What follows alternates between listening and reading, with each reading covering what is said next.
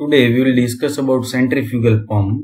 So welcome to my YouTube channel Mechanical Engineering Management. Like, share and subscribe. First of all, definition of centrifugal pump.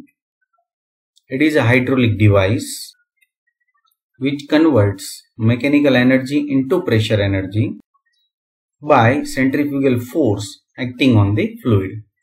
So I have actually divided the definition into the parts, so it is very easy to remember the definition of centrifugal pump. Now next, main components of centrifugal pump. First component, impeller. It is a rotating part of a centrifugal pump. Whirling motion is given to the liquid by means of backward curve vanes. It is mounted on the shaft which is coupled to electric motor. So here I am going to show you one more interesting point, that how you can draw the centrifugal pump in the examination.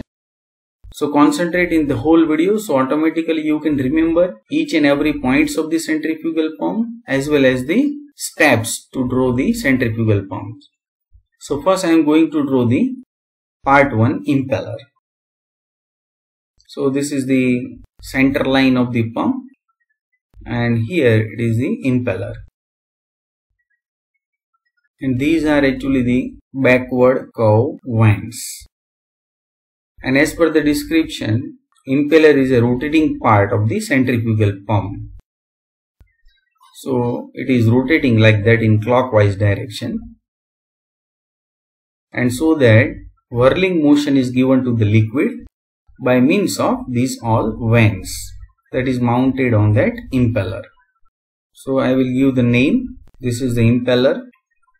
It is mounted on the shaft which is coupled to electric motor. It is called as the eye of impeller. And this is the shaft that is connected to the electric motor. Now next part, casing. It is an airtight passage surrounding the impeller. It is designed with gradually increasing area. This is very important point, gradually increasing area along the flow direction. So I am going to draw over here casing.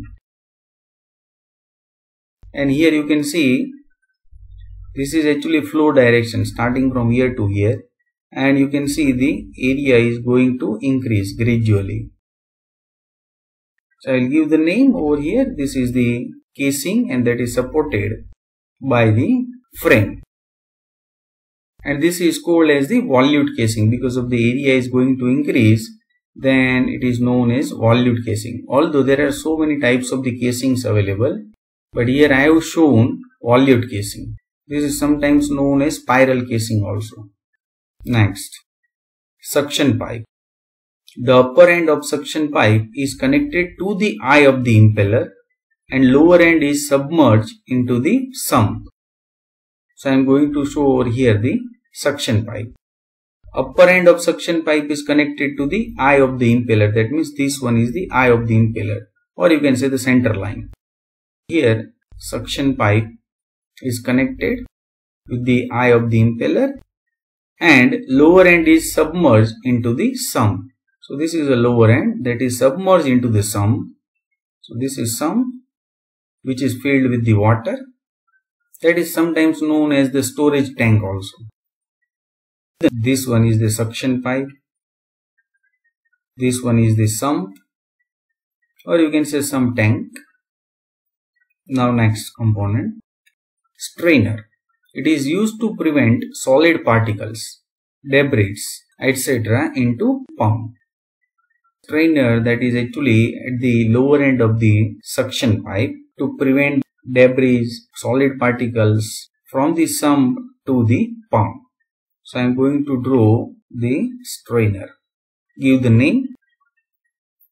Next, foot valve. It allows water only in upward direction. So sometimes it is called as the non-return valve, and that is very near to the strainer. So this is foot valve and that is open in the upward direction only, so that you can see it allows water only in upward direction. So I will show you how it opens. So it is like that. When the pump is in non-working condition, So it once again regain its position like that. Give the name first. Next, delivery pipe.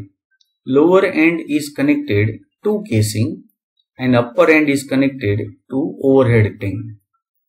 So I am going to draw over here the delivery pipe. Lower end is connected to the casing, upper end is connected to the overhead tank. So this is overhead tank that is also filled with the water, and our objective is to lift the water from the sump to this overhead tank. So sometimes this tank is known as delivery tank also. So I will give the name delivery pipe. This is the delivery tank, or it can be overhead tank. Now next, pressure gauge. It is used to check pressure of fluid in delivery pipe, and that is also near to the casing. So this is the pressure gauge. And you know that always the pressure is above the atmospheric pressure in the delivery pipe, and that's why it is called as the pressure gauge. Vacuum gauge. It is used to check pressure of fluid in suction pipe, and that is also near to the eye of the pump. And you know that in the suction pipe the pressure is always below atmospheric pressure. So you can see it is the vacuum pressure inside the suction pipe, and that's why vacuum gauge is there. Now next, delivery valve. It is used to regulate supply of liquid from the pump to the overhead tank, and that is also near to that pressure gauge. So this is the delivery valve. So we are going to mention over here the important terminology also in this figure. Sump level, the water level in the sump, that is called as the sump level. And this is called as the discharge level, the level of water in the overhead tank.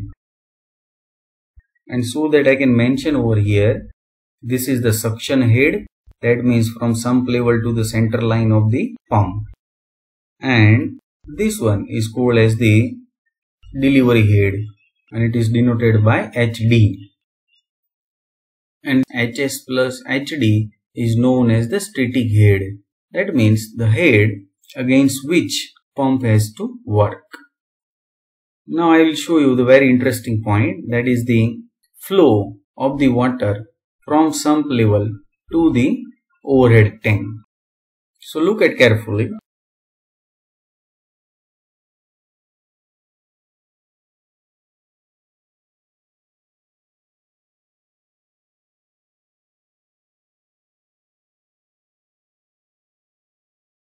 Now the question is how it works.